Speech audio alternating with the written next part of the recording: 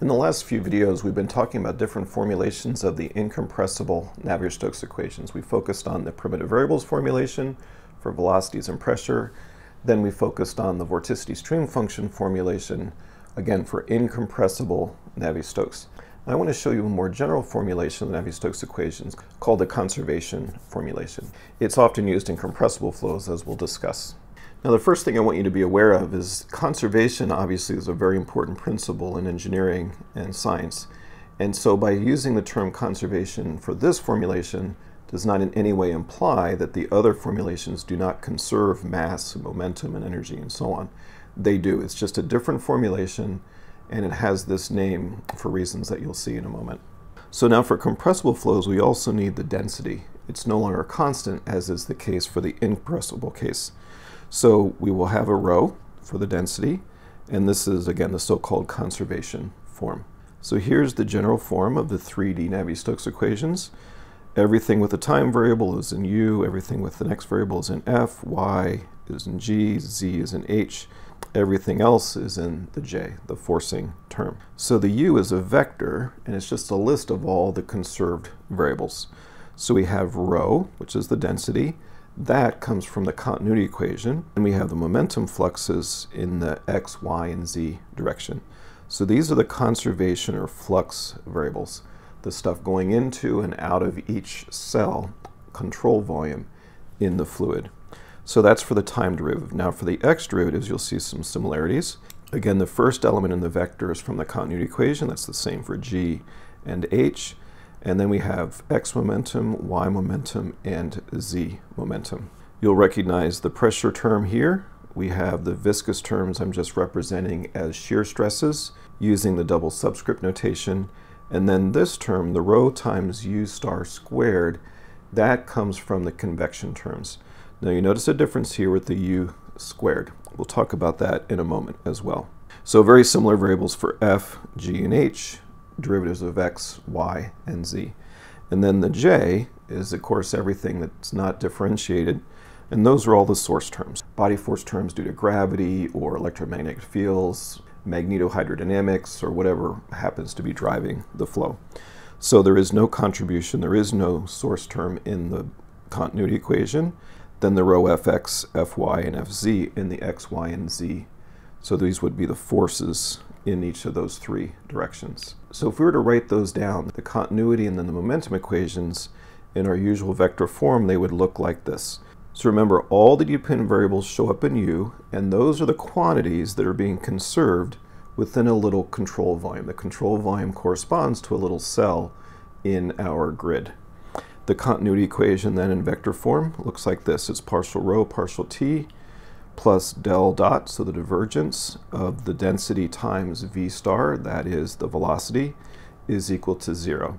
Notice if the flow is incompressible, such that rho is a constant, it doesn't change with time, it's a constant here, can be eliminated, and we just have del dot v is equal to 0, as we had for the incompressible case. So again, that's the continuity equation enforcing conservation of mass for our compressible fluid.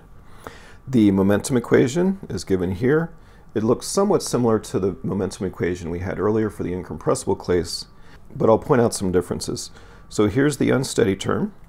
Then we have del dot rho v times v. So this is the rest of the convection terms, but it looks different than what we had in the incompressible case. There we had v dot del v. Here we have del dot rho times v times v. So we'll come back and look at that in a moment. We have the pressure gradient term. We have the viscous term. Again, in terms of now the stress tensor, you would need to include a constitutive law to relate the stresses to the strain rates, such as a Newtonian fluid or whatever type of fluid it happens to be. And then you also have here rho g, that would be the body force due to gravity, the effects of gravity that comes from the j, where the force F is the acceleration due to gravity. The main thing I want you to see is how we've represented the convection terms here differently than in the incompressible case. Okay, I have a bunch of comments about this formulation. I'm not going to say a whole lot about this because our focus is primarily on incompressible flows, finding difference methods for them, and so on. But I want you to be aware of this conservation form for reasons that I'll mention in a moment. So it follows directly from a control volume derivation of Navier-Stokes. Navier-Stokes is F equals ma applied to a control volume.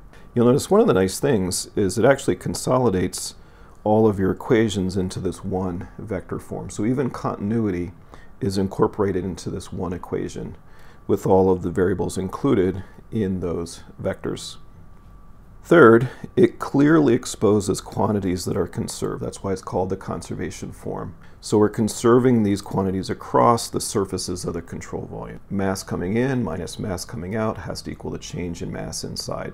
Same thing with momentum. So that is being directly enforced in this conservation form. One of the main advantages numerically is that in this conservation form, whereas primitive variables, for example, across, say, a shock wave, the primitive variables have a step change. Velocities change abruptly, densities change abruptly, and so on. But the product of the two does not. So whereas a velocity or a density might be discontinuous, the conservation variables remain smooth. And of course, that's good for numerical calculations. Now, I've shortchanged this formulation just a bit because if I'm truly looking at a compressible flow, I also need to calculate the energy equation for the temperature. In order to know the density, I need to know the temperature, so I need an additional equation, the energy equation, which looks very similar to the momentum equation without the pressure gradient.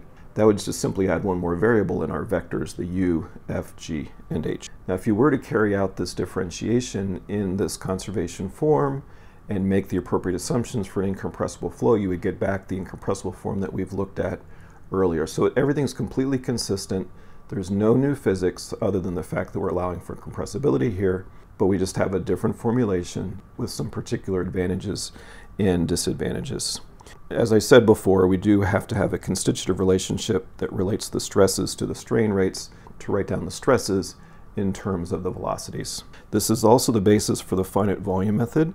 If you take this conservation form and you integrate it over your control volume, so you integrate along the control surfaces and over the domain, that leads to the finite volume method. So we're doing finite differences primarily. There's a complementary finite volume approach, which is very popular, very common, and particularly in commercial and some open source codes. ANSYS Fluent uses the finite volume method, OpenFOAM uses finite volume methods, and that's obtained by integrating this conservation form over the control volume. Now in the next video, we need to think about how do we solve these coupled partial differential equations. In earlier chapters, we looked at solving a single elliptic equation or a single parabolic partial differential equation. But now we have coupled PDEs, some of which might be elliptic, some of which might be parabolic, but they're coupled together, and we need to think about and talk about how would we solve these coupled PDEs using methods based on those earlier techniques for single PDEs, but how do we deal with this coupling? So we'll talk about that in the next video.